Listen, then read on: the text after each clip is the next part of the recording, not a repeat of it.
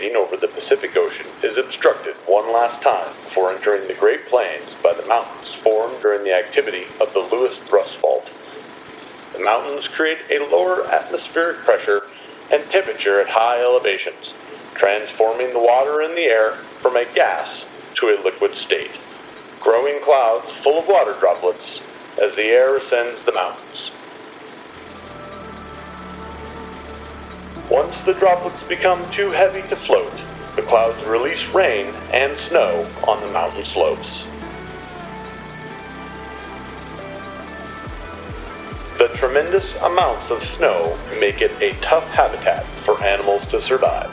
Tough habitat for animals to survive. Animals to survive. For snowmobilers to thrive.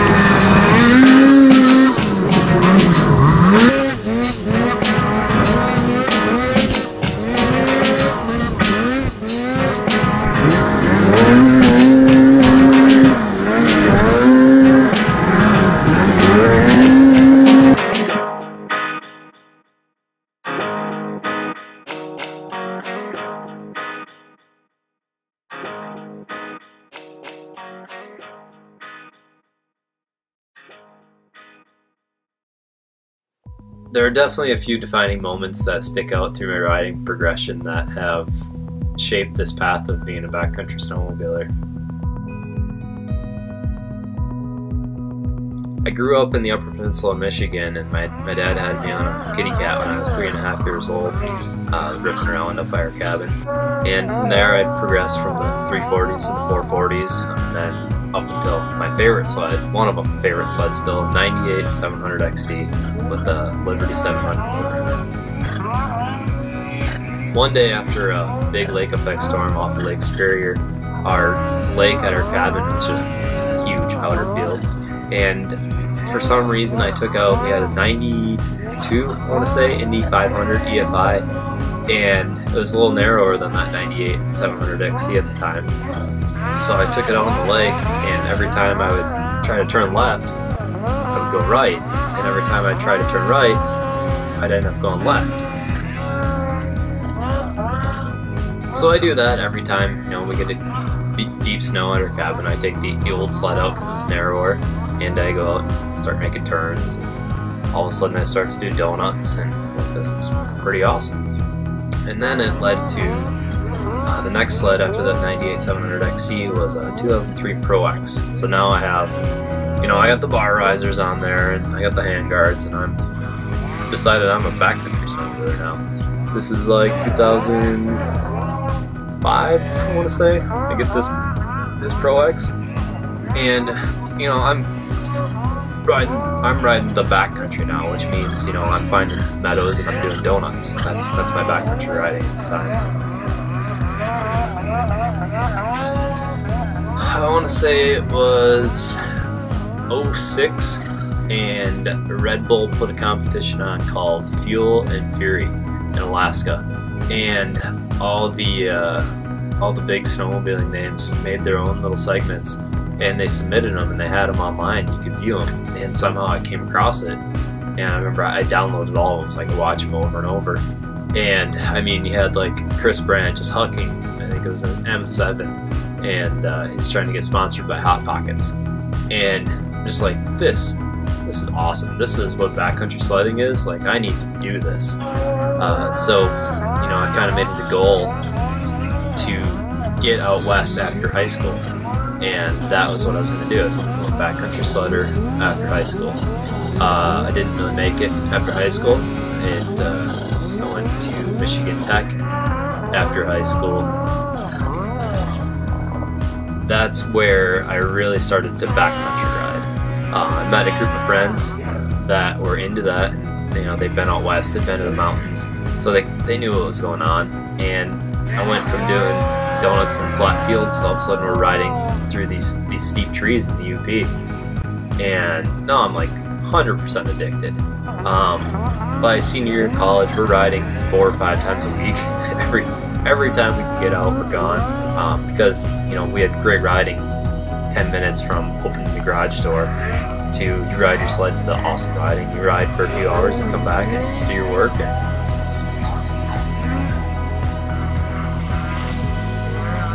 So after college, I moved to Montana, and I was lucky enough to meet this rad group of friends. So this was my second season snowmobiling, living in the mountains, and honestly there's nowhere I'd rather be. It's really cool to have guys that you rode with back in college plan trips and come out to ride with you, and they get out there and their minds are blown, and just to show them around where we ride every day is really cool. And you wish all your buddies from back home could all move out west and live with you and ride with you every day, but it doesn't work out, which that's all right. It's more snow for the rest of us, and it gives them somewhere to visit.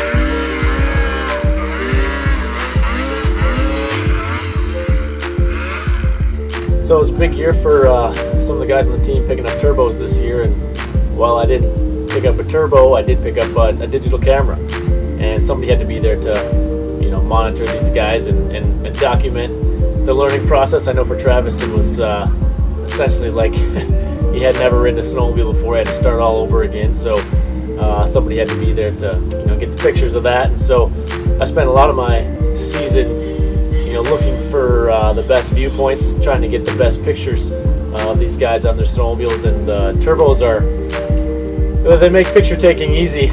You basically just have to go out there and stand around and take the pictures, and all that horsepower takes care of itself.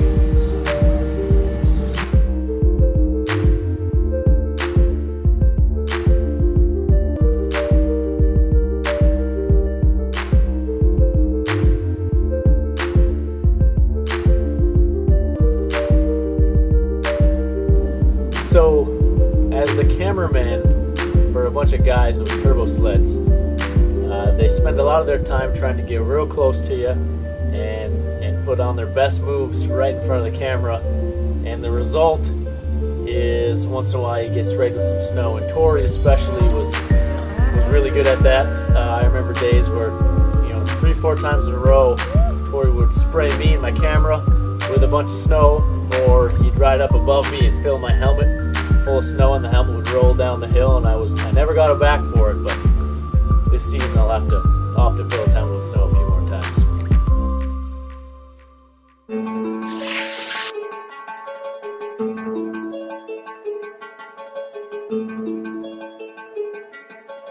Just send it, bro. Get it.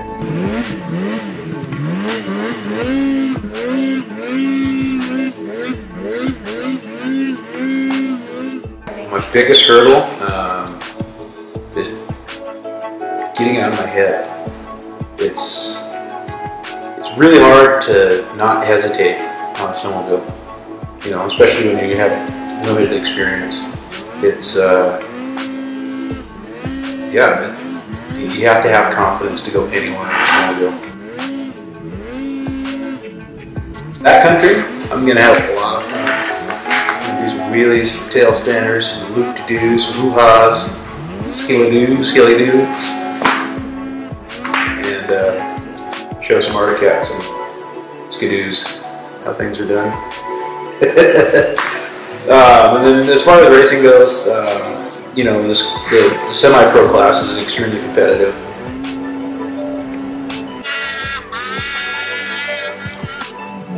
Racing is a lot more difficult than, you know, it seems. So yeah, I just want to be competitive in the semi-pro class. You know, top 10s I'm thrilled with. Being able to qualify is really cool. That's kind of where I'm at.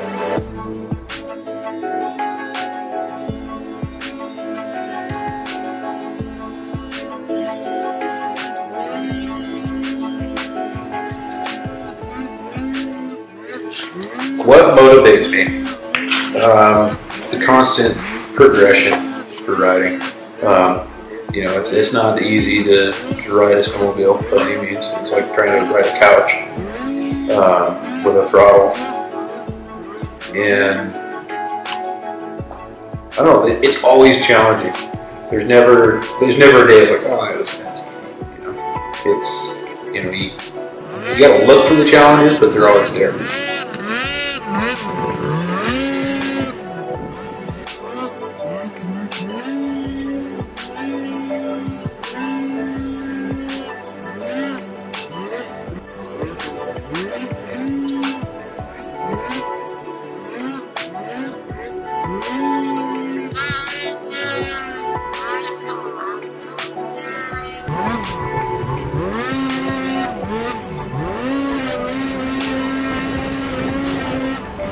With snowmobiling, it's the same as anything else. To be successful at snowmobiling, you got to surround yourself with good people, you know. And if you go ride with the best people around, then that's what you're going to be.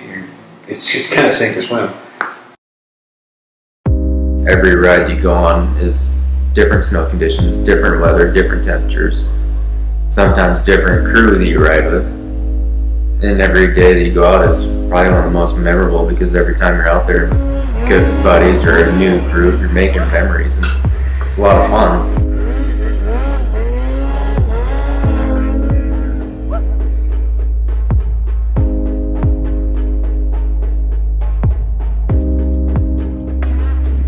The racing versus backcountry riding, the skill set is similar because obviously you're on a snowmobile, and no matter what you're fighting, the snowmobile backcountry riding, you're out there with your buddies, you're kind of competing against your buddies, or trying to look for the best lines throughout the day.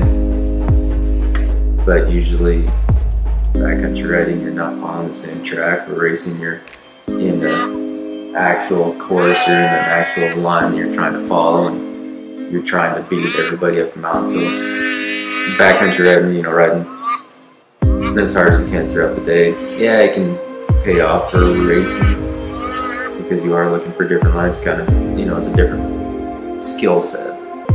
For racing, you're just pushing yourself for a minute to a minute and a half as hard as you can. Or in the backcountry, you're more along the lines of trying to somewhat pace yourself a little bit. It all ties together.